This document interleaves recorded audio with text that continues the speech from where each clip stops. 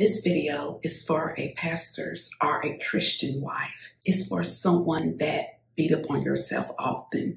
And the reason why is because you make mistakes. This video is great for someone that's a perfectionist like myself. Because you are a pastor's wife, you are a leader. And the best way to lead is by being an example. But that can also be kind of stressful if you allow it. We all make mistakes. For example, I consider myself as a good wife and a mom and also as a homemaker. But even though I am good in those areas, every so often I do fail. And what I notice is that whenever I do fail in those areas, the enemy brings it to my attention and he tried to discourage me. I know now that that's just a trick of the enemy. And one thing that I have learned too, anytime the enemy tried to get me to stop doing something positive, I've learned to tune him out and don't pay him any attention. One thing I have noticed is that every time I start creating content about a particular area, about being a good wife, being a good mom, being a good stepmom, those are the areas that the enemy tried to attack me in. And if I failed, I start feeling bad about it.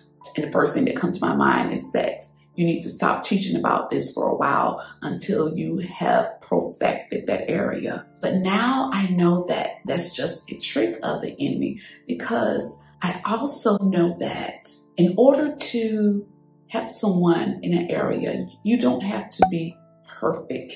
A lot of people that teach or preach, they're not perfect, but they keep on and they don't let it stop them. And the reason why is because of the fact that they know that we are clean through the word. Be honest.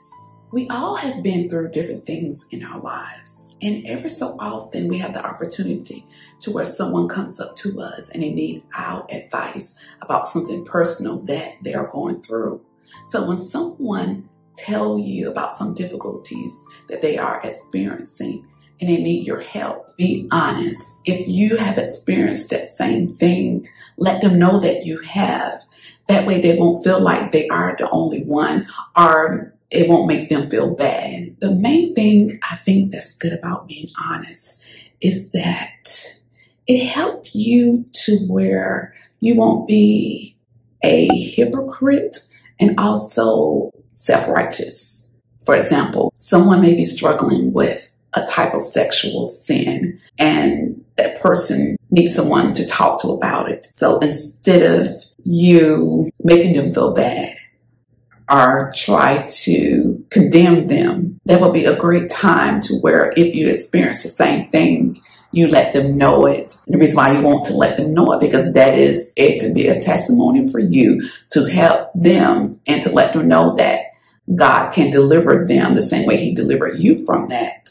I do know that we don't live in our past, but sometimes certain things that you went through in your past, it's good to remember it. And the reason why is because it helps you to have sympathy for that person that's going through the same thing. And it also helps you to be compassionate. One of the worst things you can do when someone comes to you for help is try to make them feel bad or try to make them feel shameful. A person can connect with you more if they know that you have experienced and struggled with the same thing.